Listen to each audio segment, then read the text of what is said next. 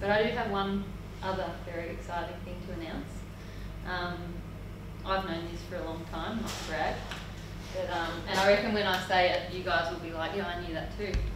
But it gets made official now. But our coach, Mick, is the AFL Coaches Association AFLW Senior Coach of the Year.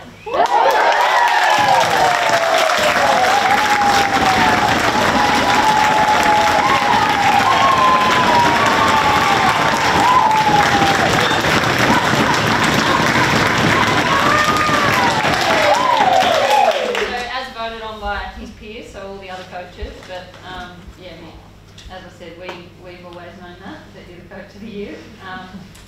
Yeah, we're just so lucky to have you. I'm probably going to tear up.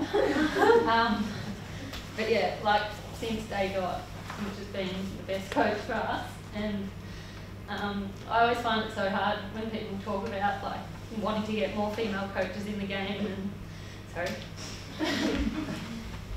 I get asked about it all the time at work in the media, like, you know, we need more female coaches, and I find it so hard to answer because we've got Mick and he's the absolute best coach that we could ever ask for.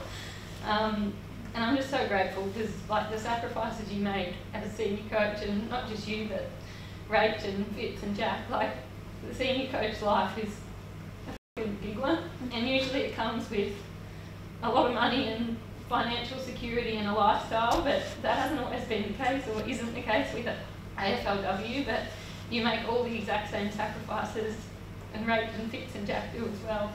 And it's had none of that attached to it, so I'm just so grateful for what we've had in you and what we have in you. Sorry. Yeah!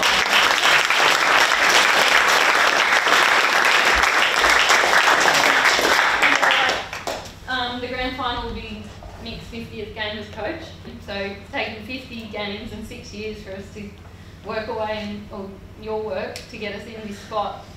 And a big part of the reason why we have been so competitive every year is because of the work that Mick does in the off-season, going above and beyond to develop our list. And he's also a big part of the reason why, with expansion, we've been able to keep so much of our list together. Like, I know that so many girls have stayed just because you're here. And it's a big reason why we have been able to keep this group together. So congratulations, sorry about me about tearing up. But yeah, bloody well deserved, and we're so lucky to have you, and I can't wait to run out there in this grand final for you.